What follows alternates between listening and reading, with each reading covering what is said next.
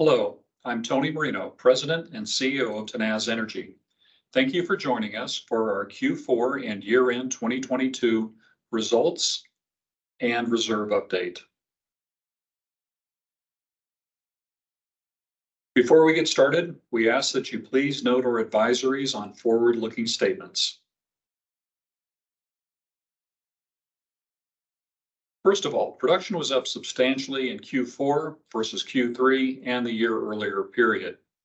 This was driven really by the drilling program that we conducted on our Leduc Woodbend assets, and I'll come back to that later on, and with a very small contribution from closing our Netherlands acquisition prior to the end of the year. Operating netback was up substantially as well, and this was primarily driven by an improvement in prices and lower royalties quarter-over-quarter. Funds from operations was up substantially, driven by the production increase and the higher netback. Net income was down a little bit year-over-year, about $3 million year-over-year. This was really driven by non-cash impairment reversals that occurred last year, exceeding those that we took earlier this year. Net income was actually up slightly in Q4 as compared to Q3 22. In our development project at Leduc Woodbend, during the quarter, we drilled, completed, and tied in 2 additional Rex wells, bringing our total number of wells drilled, completed, and tied in to 4 for 2022 as a whole. We made substantial improvements, we believe, in the way that we're drilling these wells. It starts with an improved geologic and reservoir description that allows us to put the wellbore within the net pay zone over a greater distance, allowing us to drill longer wells, which we believe are more capital efficient. In addition to that, we changed our frac designs, which gave us a higher percentage of frac placement. We're essentially up to about 100% frac placement of what we intend to do in the last few wells that we drilled. Overall, this gives us better long-term production rates and better capital efficiency, and that's one of the drivers of the reserve results that I'm going to talk about later on. On the financial side, we continued our stock buyback or NCIB program. We've now retired about 700,000 shares since we began that program in the summer at an average price of $1.88 per share. Our balance sheet, in our view, remains very strong. We had $14 million of net working capital at the end of the year. That is up slightly from Q3, despite making the Netherlands acquisition and doing this drilling in Leduc Woodbend. So a set of financial results and production results that we're quite happy with for Q4. Next, let's move to our update on a reserve position as evaluated by McDaniel and Associates. We put out what we feel is a strong set of reserve numbers, with overall 2P reserves up 20% year-over-year. This was driven by a substantial increase in reserves in our organic Leduc Woodbend project and the contribution of the Netherlands acquisition that we closed before the end of the year. Overall, this means that we replaced over 600% of production at the proved plus probable level. We had a substantial increase in estimated after-tax net present value discounted at 10%, nearly a doubling for the corporation as a whole. That reflected improvement in Leduc Woodbend and also the addition of the Netherlands reserves. This improvement in NPV is driven by a higher price deck based on the average of the 3 engineering consultants' price forecasts that we use in our reserves, and the additional volumes and improved capital efficiencies as a result of our program and in the positive contribution from the Netherlands assets. This results in quite a strong recycle ratio. This is the amount of operating profit that we generate per dollar invested. At the 2P level, including changes in future development capital, we recorded a recycle ratio of about 4.4 times. $4.4 of estimated operating profit for each dollar invested. And at the bottom of the slide in the table, and as reflected in our press release and year-end documents, we show the detail of our reserve statistics for each of the reserve categories, starting with PDP, and then at the total proved and the total proved plus probable levels.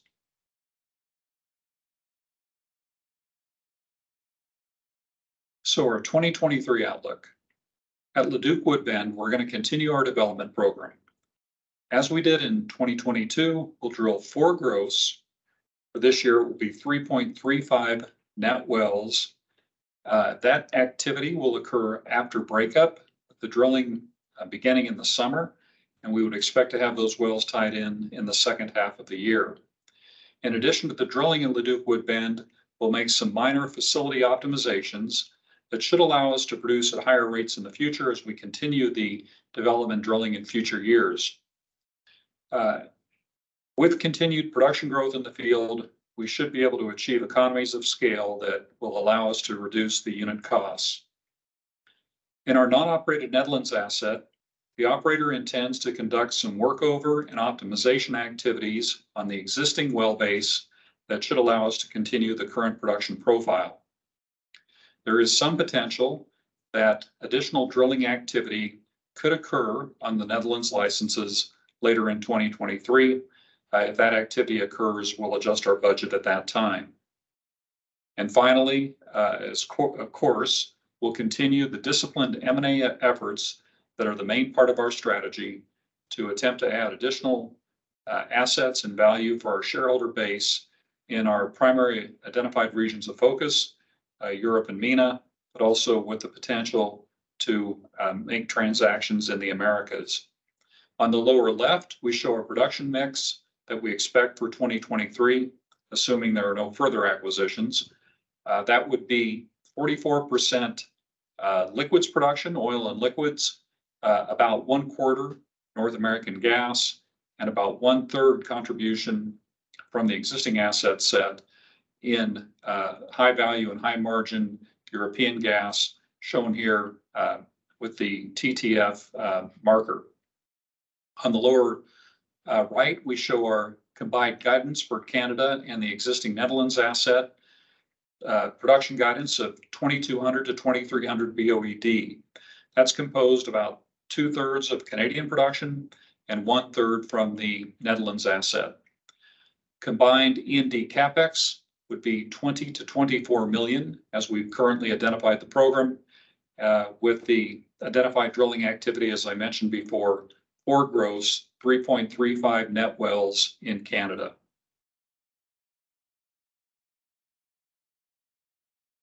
Let's put that 2023 outlook in the context of Tenaz growth history.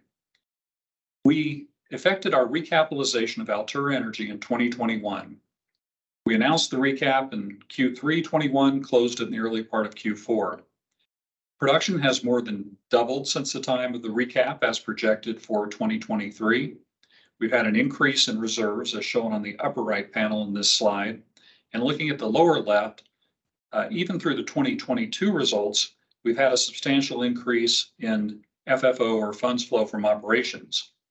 Using our forecast for production for 2023 and the current commodity strip, we'd have an even greater increase in FFO during 2023, and that includes the impact of the Netherlands acquisition for a full year.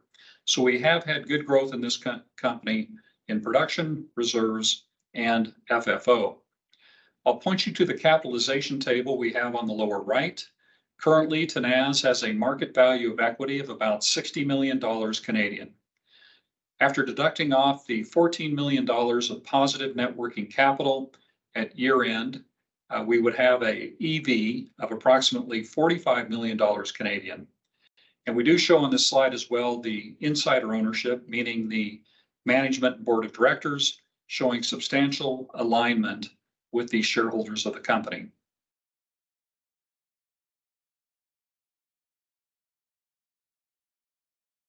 So now let me summarize the Tenaz model. We're a public company traded on the TSX, symbol TMZ.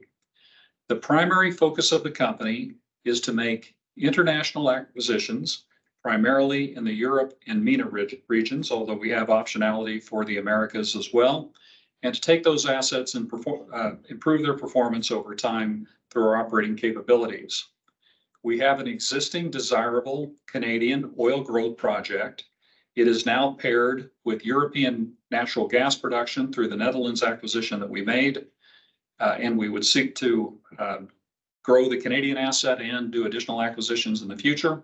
From a balance sheet perspective, the company is debt-free with positive net working capital and projected free cash flow from the existing asset base to give us the wherewithal, along with what we believe is demonstrated access to the capital markets, to make additional acquisitions in the future. We believe that our management has a record of value creation running this model of M&A followed by operational improvement, and we intend over the long term to translate that into a growth and income model for our shareholders.